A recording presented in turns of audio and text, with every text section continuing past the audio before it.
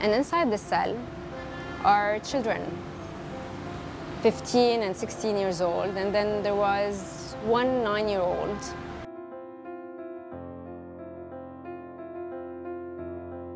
I'm Roba El Husseini. I'm an AFP tax journalist. I covered Syria and Lebanon like 8 years until I moved recently to Baghdad as the deputy bureau chief. Syria was the closest to my heart. In 2019, I stayed 2 months in the desert, covering the last battle against the Islamic State group. We saw people flocking from this strip of land near the river. And they were angry, women were angry, children were pissed.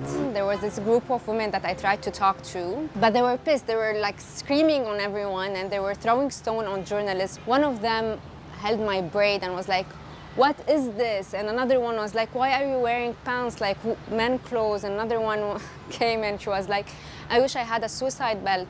I let them vent because they are the only witnesses we had from what is happening inside. I stayed and they started telling me their stories. Every woman I met would ask me, "Where are they taking us?"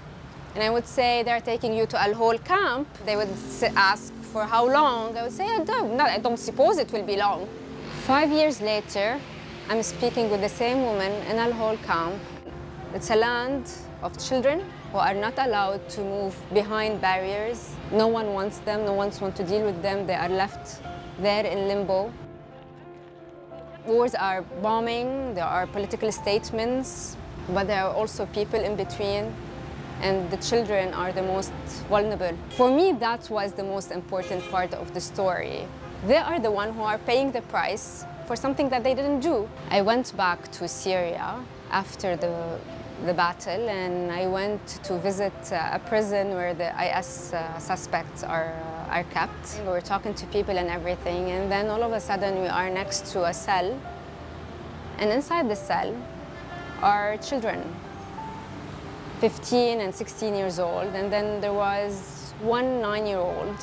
We don't interview children, but I had to ask him about himself. And when I left, all I was thinking about was, how did I leave him behind? And it kept haunting me for months and months. I grew up in Lebanon.